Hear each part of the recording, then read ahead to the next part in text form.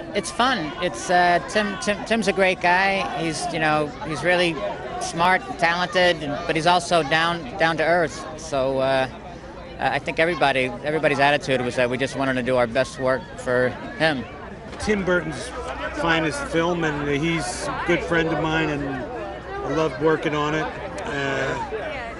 It's got a lot of heart, really a lot of heart. It's one of those magic movies that come around once in a while, and I really wanted to be part of it. I have a risque scene. I am the owner of the Amos Calloway Circus, and get to work with all the circus acts. It's a lot of fun. I couldn't, we were shooting this film completely out of order, and all these people, at any given time would come in, do a few scenes, so it was a very scattered, and I was so lucky to have such a great group of actors. I mean, really was a pleasure to work with. I think it's that, first off, the movie as a whole is not just a typical movie. It's something different out there for people to enjoy.